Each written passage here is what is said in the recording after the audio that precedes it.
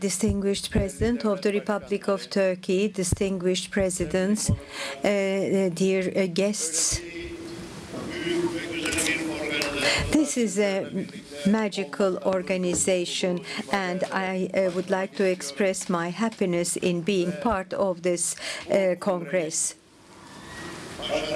I wish that this Congress will be crowned with success.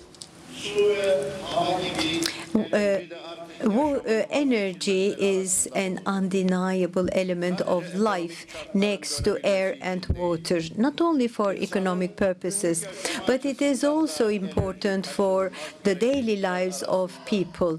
It is a very valuable resource, energy, in our daily lives.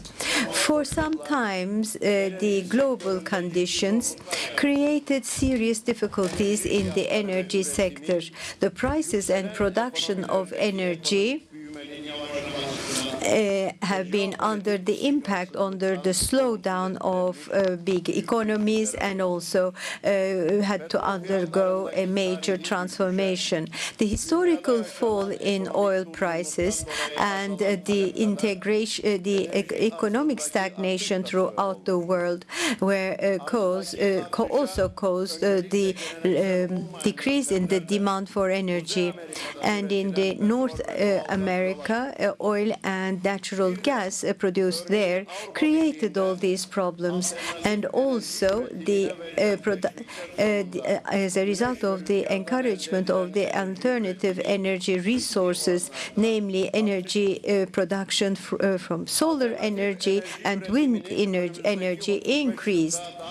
Alternative energy production will increase in the coming 50 years in order to prevent global warming.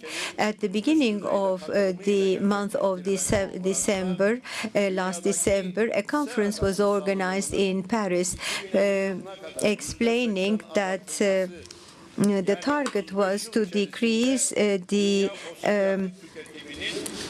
consumption of fossil energy resources by 80%. Obviously, the solar and the wind energy has increased in productions. However, their share within total energy production and consumption is rather low. With the transformation in energy in the recent years, and despite all the measures taken, still the majority of the energy production is composed of fossil raw materials. Risks and imbalances were important issues that we witnessed during this time, and that was important for every country. Every country wants to increase its production, its economic productivity, and to reach clean and durable energy resources, and this is a very natural aspiration. Distinguished guests, as we all know, since the time I was elected, namely during the last 16 months, I tried to bring the situation in Cyprus to a positive solution. And in very short time, it is possible for us to reach a federation based on two sides. The Cyprus Federation will have a major contributions in that case for the energy production.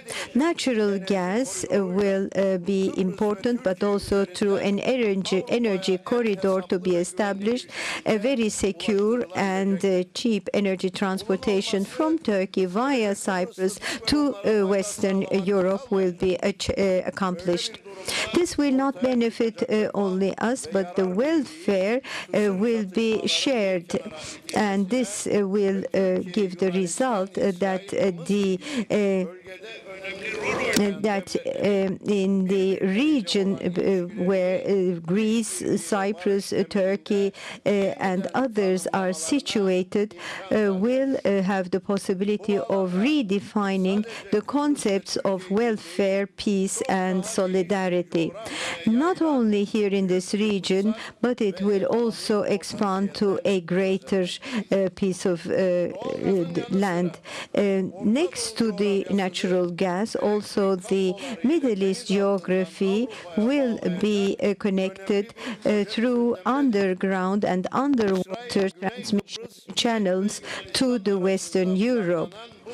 This project is planned between Cyprus, Greece, and Israel, and this will be a very strong long-term project. But obviously, there should also be an alternative that needs to be taken into consideration.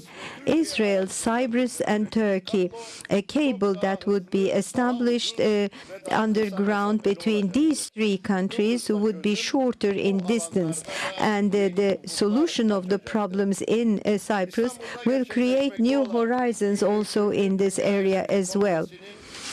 With this feeling, the motto of the 23rd World Energy Congress, we can say that with the contribution of Cyprus, new horizons can be opened in the energy sector for all of us, for the benefit for all of us. This would be a project for everybody, a peace project for everybody.